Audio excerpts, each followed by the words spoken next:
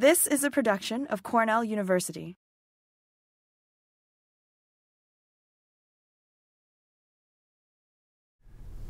Our topic today is actually around what a practitioner needs to understand with regard to field safety. And there's a number of aspects to it that I want to just highlight. To really give this subject a solid treatment, I'd have to spend a lot more time on each individual aspect. But I want to give you an overview of the kinds of things you need to think of and just really go for the low-hanging fruit. If you're having a hard time getting your arms around what is field safety, by the time I'm done, you should at least have a good understanding of the things you need to have on hand to make sure you're going to be successful, should this ever come into question for you. Now, when you think about the intricacies of field safety, there's two components to it, right? You can have field hardness, that you're likely to fall on and get hurt, or you can have high traction, which oftentimes leads to what we call non-contact injuries, and you can get knee and ankle injury. So we're talking about hardness that causing concussions and fractures, and tractions that are knee and ankle injuries. And of course, what I've done here is look around the particular issue and say, what are the aspects of that hardness that involve the soil and the grass? What are the aspects of that traction that involve the soil and the grass? And then, the non-contact football injury risk is one of the things that we constantly will come back to. So we're worried about risk from a perspective of hardness and traction. And for the purposes of my time with you today, I'm strictly going to talk about surface hardness, but I want you to understand that there is a very sophisticated aspect of safety with regard to traction. Now, in New York State, we have a law now that has been passed to protect athletes at the scholastic level from further damages from concussion. The Concussion Management and Awareness Act has now put into place a series of steps and methods and procedures and diagnoses, education plans that then govern how, when a concussion is suspected, how it's diagnosed, what kinds of treatments are provided, how long you have to be away from the sport. This has become a very, very, very important aspect of athletics at the scholastic level. And what's been fascinating to me is in this entire act that I've read at length, there's virtually nothing about field safety. There's nothing about field hardness. It's really all about sort of determining was a concussion happening and what do you do with the athlete. Nothing about was it caused by some sort of malfeasance on the field. So I'm drawing your attention to this particular act because I think it's not going to be long that there's an aspect of this act that's going to impact the way we manage our field. So just like the Child Safe Playing Field Act that is governing whether we can use pesticides or not, that we can't use pesticides on school grounds, this Concussion Management Act right now, it does not have strict legislation regarding field management, but it could eventually. Now, there's a number of papers that have looked at field injury associated with the field. It's typically done by medical professionals, sports medicine doctors, sort of epidemiologists, people who study sort of spread of disease and injury and things like that. And a lot of times it's related to surveillance systems. NCAA or high school athletics has an injury surveillance system that they look for where the injuries occurred. Now, the other aspect of this that's very important is the field quality. And oftentimes there's a disconnect between the injuries that are reported and the quality of the field. Now, this particular study, published in the American Journal of Sports Medicine in 2004, looked at 250 games over a 5-year period in high school sports. They looked at natural turf, which they didn't characterize the quality of that natural turf, and field turf, which is a particular brand of synthetic infilled turf where you have the fibers and the rubber. Now, I don't know that anything is specific and there's some sort of controversy between the field turf people and this study, But for now, it's a good indication. I use this because it's a good indication of the things that actually will and could happen. Now you have total injuries, injury rate per team game. You've got substantial injury and severe injury. So substantial injury is you miss a couple of games. Severe injury is you miss months, maybe even the whole season. Now, if you look at the differences between a natural turf system and a synthetic turf system, the first thing you'll notice is that the synthetic turf system has a higher percentage of total injuries occurring on synthetic turf. However, when you look a little more closely, you see that the severe injury ratings on natural turf is much higher than it is on synthetic turf. So while you get more common injuries on field turf, and they're primarily epidermal rashes, rug burns, and some muscle strains, the concussions, as we indicated a minute ago, is what we are focusing on here in New York, and maybe field hardness is much more common on natural turf. Now here's where the tricky part comes. It's entirely possible that these fields were in terrible shape, because one of the things we know is if you've got grass, you're likely to have a more cushioned surface. So there could be these fields that they're playing on may have a significant amount of bare ground exposed, which could lead to these concussions. So just so that you wonder, oh, do I have to worry about one surface or the other, from a safety perspective, each surface has their concerns, the concussions on the natural field and the epidermal abrasions on the field turf. Now, why would you, well, it's just a rug burn. Why is that a problem? Well, the rug burn is in fact a serious wound where blood vessels can be exposed, and athletes that then go into sweaty whirlpools or sweaty weight rooms or go back into the locker room and start touching things with an open wound, the potential for MRSA, methicillin-resistant Staphylococcus aureus, this sort of lethal, fatal disease that can happen to people that they can contract in those situations, is very common where you get a lot of these rug burns. So basically the solution to that is not to spray the field with disinfectant, because that's not the issue. The issue is to treat the wound. Keep it clean. Hygiene is the primary way you avoid any further problems from this. So just an overview of, because you get a lot of questions about natural synthetic, it's an overview of this issue. Okay, so let's look a little bit on synthetic turf safety. If we're just honing in on synthetic turf, because I'm going to spend most of my time talking about natural turf, but I want to make a point here on synthetic turf. There's two additional health concerns on synthetic turf you need to be aware of. One is that there's been a long time concern about the presence of chemicals in these products, lead in the paint that they're making, lead in the plastic that the synthetic turf is made out of, and also contaminants in the rubber that makes up the infill. But the fact is, the body of research done with this, and a lot of it was done by the New York State Department of Environmental Conservation, has done a thorough review of this, and you can go to the DEC website and see that report, which is mostly very in-depth, deep, dense science that I barely can understand. But the conclusion was that there's minimal health effects related to the chemicals used in the synthetic turf process. But the other one that's real is the heat. On an 80 to 85 degree bright sunny day, temperatures on the synthetic turf system reached between 120 and 146. To put this in perspective, you can fry an egg at 152. So this kind of safety is a serious problem. Imagine you're playing on a summer day on a synthetic turf field and someone gets injured and then has to lay on that field waiting for assistance. About 5 or 10 minutes on a surface that's 140 degrees will create first and second degree burns of the skin if there's skin exposed. So you want to be very careful. And generally what we say is synthetic turf in northern climates is ideal for the shoulders of the season. The spring sports and the late fall sports are good to play on these systems when the grass is no longer growing. But when the grass starts growing in the summer months and the heat is building on there, you best stay off of them, because water will decrease the temperature, but temperature increased back up to 90 to 120 within 30 minutes. So the heat is a serious concern with synthetic turf.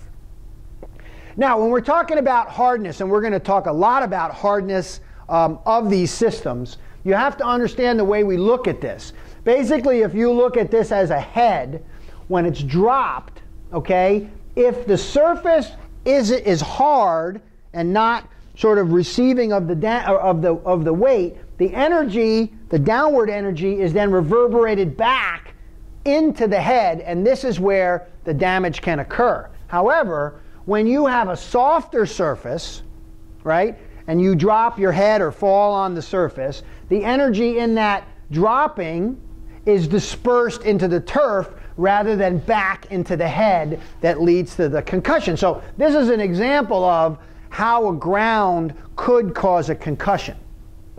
Now we have very particular ways and standardized methods, ASTM standards, for how field hardness or surface hardness is assessed. Now this was started many years ago in the 80s. There was some research at Michigan State that looked at how to determine field hardness, and they borrowed some technology from the pavement industry. To see how firm the pavement is, they used to drop a specified weight down from a known height and measure hardness, and then they adapted, turf scientists adapted that particular method of measuring surface hardness into turf, which has then led to the F355 standard and the F1936 standard that basically tells you if you're going to measure surface hardness, this is the way you have to do. You have to have a consistent way of doing it so that the measurements all mean the same. And then we ultimately report it, and you'll hear it oftentimes referred to as GMAX testing. Now, GMAX testing assesses the risk of life-threatening head injuries. It does not assess the risk of bone or joint injuries, which could occur, but right now we're focusing on head injuries. And so impact testing as a concept is a weight is dropped onto the surface and the shock of the impact is measured as negative acceleration. So you drop the hammer down this tube. This is a very sophisticated GMAX device, 20 grand for something like this. You drop it, and following the method, and then the rate at which it decelerates or stops is an indication of how the energy is transferred back into the head or the hammer, and then that is reported as gravities. And the Gmax is maximum deceleration. The higher the value, the harder the surface. Now there's two ways of doing this. The Clegg hammer was the original way that was designed by the turf scientist to sort of look at field hardness. Now what's not been well established in this country, and I'll show you some data from Australia in a minute, is can you correlate the drop of this particular device to the risk of head injury?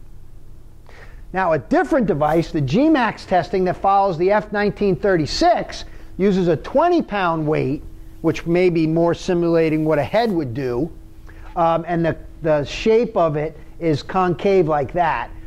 So the Clegg is for the natural turf, but not well correlated. You can't substitute this for the GMAX, and there's some sense of there are people that are trying to do it, but you have to be very careful. So here's the two devices that they use to measure this.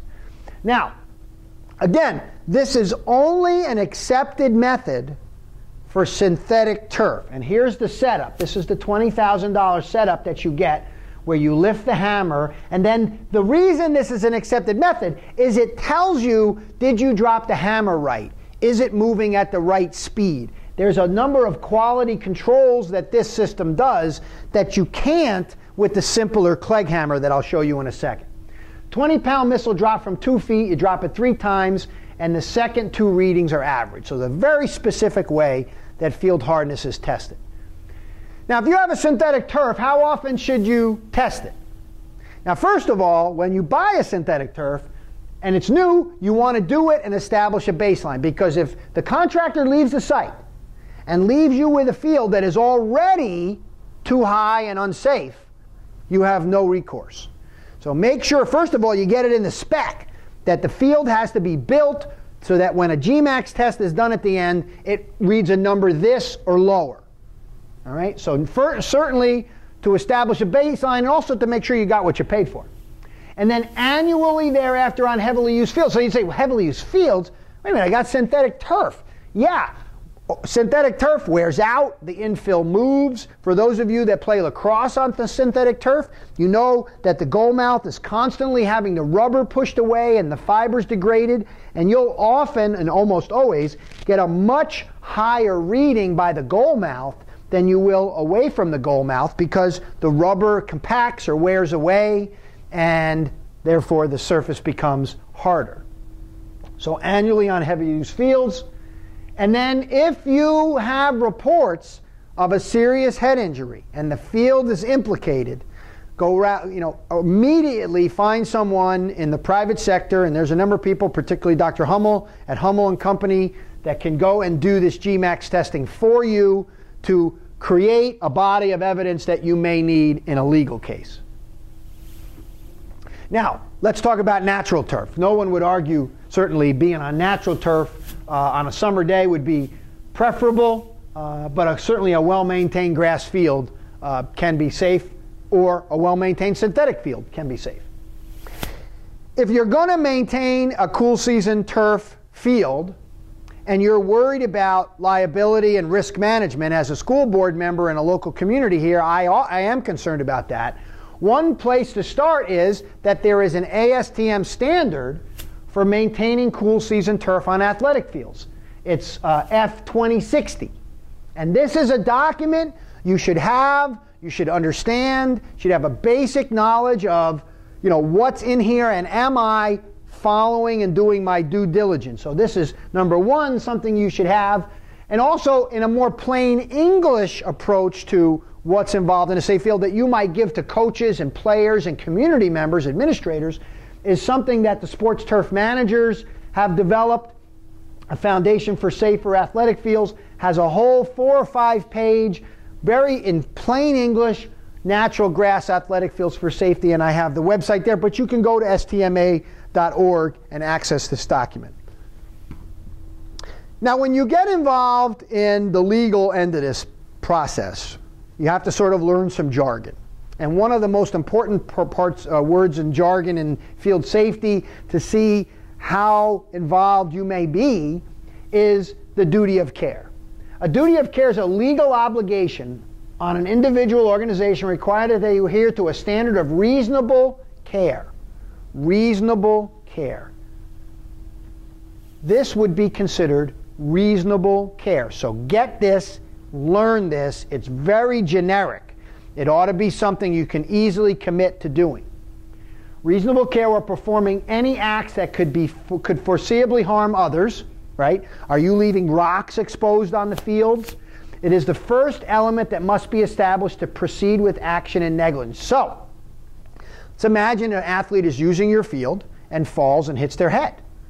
And there's no grass there, and someone realizes that person's concussed, and they are going to seek remediation for the damage that might have been done to that child or adult on that field. The first thing they're going to do when you get a lawyer involved is their negligence. And negligence could then be established if you weren't taking reasonable care. Now, let's look at potential risks. Now, this is from a Siffers and Beard publication from the late 90s. This is one of the foremost turfgrass scientists in the United States. Drop the Clegg hammer on a number of different surfaces, all right? Where a cement floor was as much as 1,400 Gs, a football outdoor 4-year artificial, 175. You know, you don't think about this, but in tennis, if you fall and hit your head, that can't be good. Basketball court, that's not going to be good. Baseball, natural turf, Bermuda grass field. So you can see very hard to softer. What's not well understood and not well established in this country is how does this correlate to head injury? They've got it for the GMAX testing. They don't have it for the Clegg hammer yet. Now, as we're talking about legal things, that's the kind of data that a good lawyer is going to start pulling out. And so, as a school district, as a member of a school board, I am constantly mindful of the management of risk in a school district, whether it's how a teacher manages their classroom, it's what kind of cleaning products we use to clean the bathrooms, to all the way to how the fields are kept. So from a risk management perspective, knowing that field use that wears out the centers of these fields often, you can see the wearing out here, knowing that that's one of the primary ways the turf gets less safe is, do we have enough space for the amount of use that we have? Is the space appropriate for the type of use? For example, here's a lacrosse field. Are they going to be all right playing lacrosse on a little bit of dirt skin here? Is it appropriate for that use? And is the space managed properly?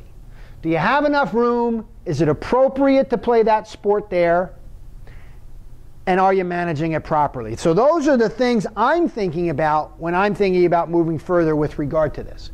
Now, one way to get your arms around this is for communities led by the groundskeeper with a board of education or community sports people to go out and assess the field. Now, we developed a tool many, many years ago that's very simple for the average person to fill out. If the grounds manager is there, that grounds manager can answer a question about whether the field is watered, how much fertilizer they put on, what the mowing height is, and that's it. Everything else can be answered by a layperson that might use the field. And then you get a number by answering these things. So here is a Hector soccer field where we rated these numbers, and it came out with a 31. And we're saying if you get between 21 and 35, you should reassess your management program unless the quality you expect is less than 3. But you've got to wonder from a safety perspective whether that field is at risk. So if you're over 35, you've got to think about renovating those fields. If you're under 21, you're doing pretty good. So this Travis High School football is obviously doing pretty good. So an easy way to get everybody on the same page and have a conversation about the fields as you're thinking about risk management. Now, no one's going to argue that a grass field is really good when there's grass. But in fact, there's data to support this. It starts out, first of all, by understanding your soil. This is the amount of fine particles. So when you go from here, you're probably talking about a high sand content all the way up to a really clay soil along the bottom here. And this is the hardness of that field. All right? So when you dry that soil down, right, you can see without any grass cover,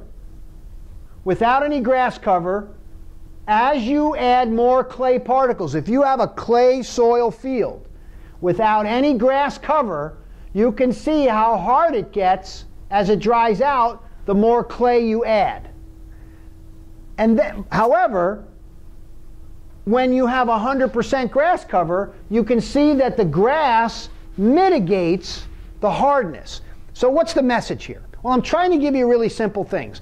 The simplest thing is if you have a natural grass field, make sure you've got vegetation. I'm going to say vegetation because we think generally broadleaf weeds are not as traffic tolerant. We're still getting some more data. We've had some new data from Tennessee that's indicating they don't hold up as well. They wear out much more quickly. And that's a problem because you want to have a grassed or vegetated surface to mitigate the hardness here, especially for those of you without irrigation as the field's going to dry out more.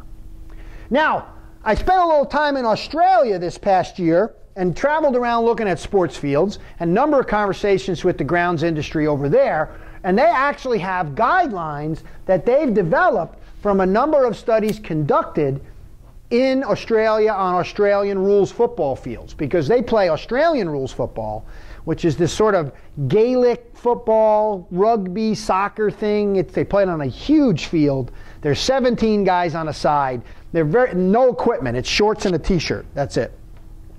And they've actually developed a system using the CLEG, which we right now in the States have not adopted. But this is what they have done in Australia, where they're grading it as too low all the way to unsafe. Okay? So it's safe is between 31 and 69. The preferred range is between 70 and 89. Now they're also measuring this with related to traction as much as field hardness that you could hit your head on. So that's probably why the preferable range is good here, and this is considered unsafe because the traction is probably really bad. It's too soft. So you can have a field that's too soft, and you see that with muddy fields, an ideal field, and a field that's too hard. All right? Again, we have not adopted this, but these are good values to just sort of start with.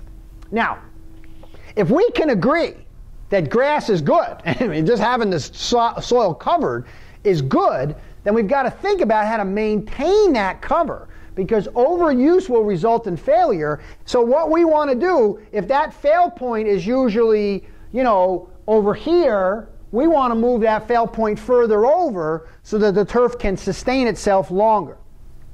And one of the things we've done with this is some of our work with intense overseeding, where we're overseeding on a weekly basis during the traffic period, light, frequent amounts of seed thrown on a regular basis to maintain turf cover, where normally the traffic would wear out the turf to this. So you're talking about, is this safer than this?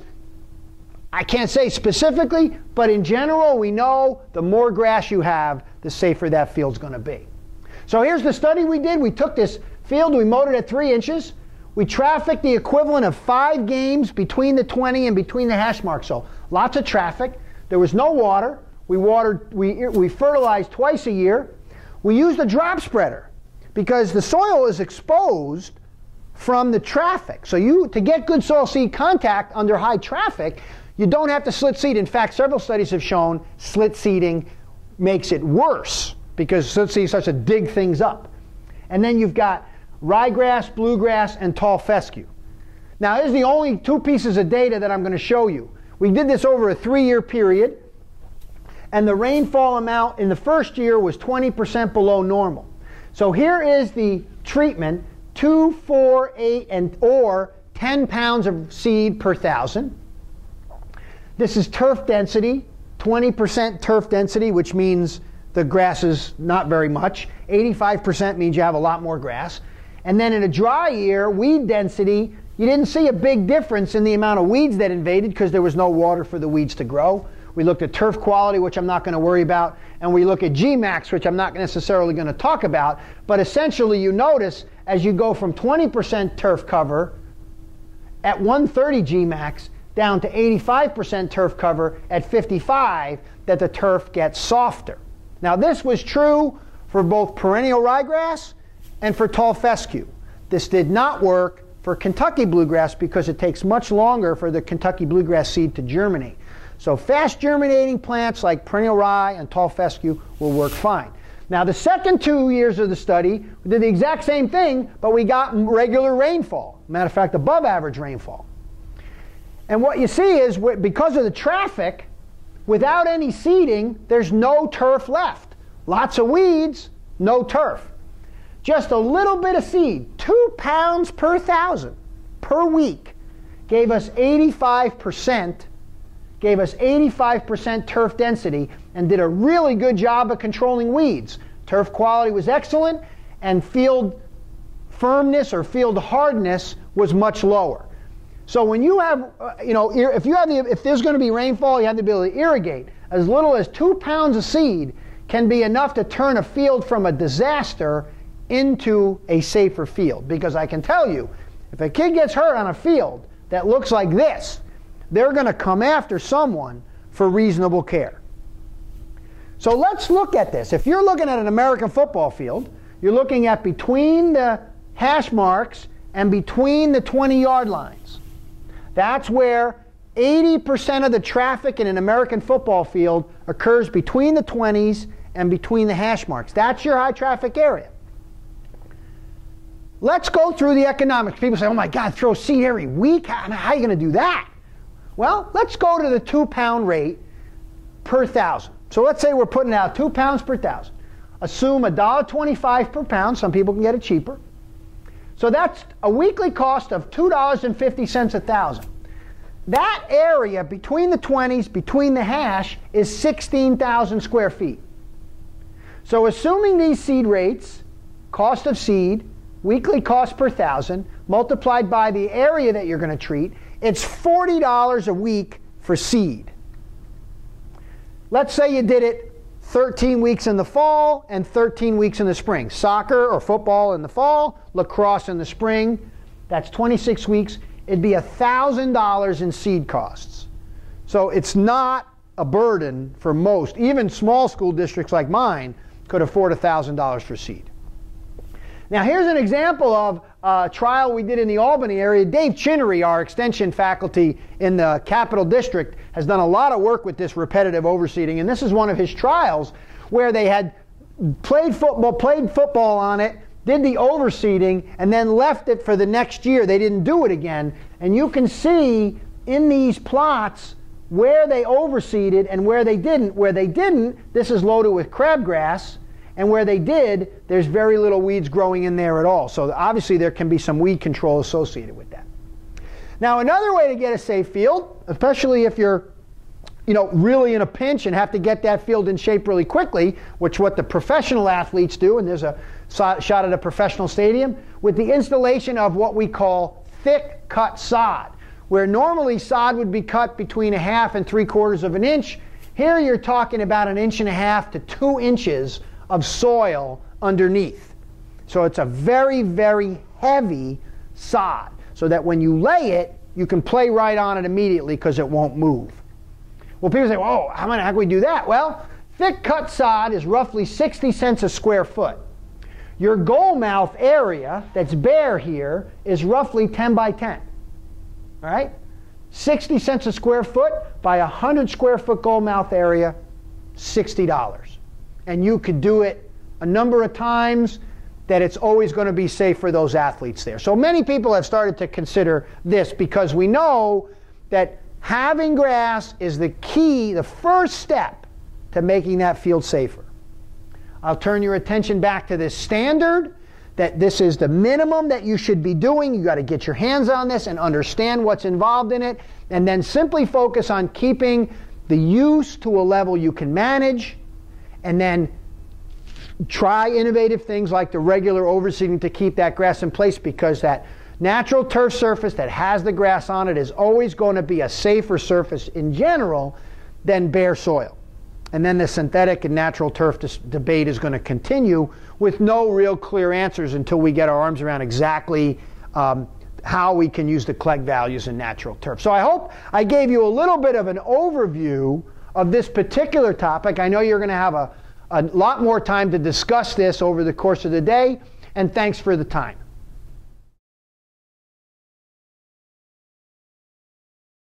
This has been a production of Cornell University, on the web at cornell.edu.